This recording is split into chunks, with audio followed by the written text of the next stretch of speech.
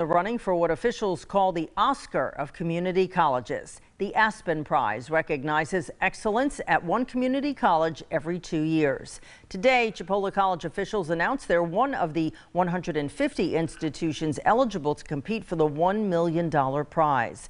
This prestigious award goes to a college that shows strong and improving students' outcomes in key areas like retention, completion, transfer, and equity. Chipola College has been nominated 7 consecutive times for the Aspen Prize since the honor originated. It confirms that our students are performing at a high level. To be nominated repeatedly means that we are one of the winningest colleges in the nation.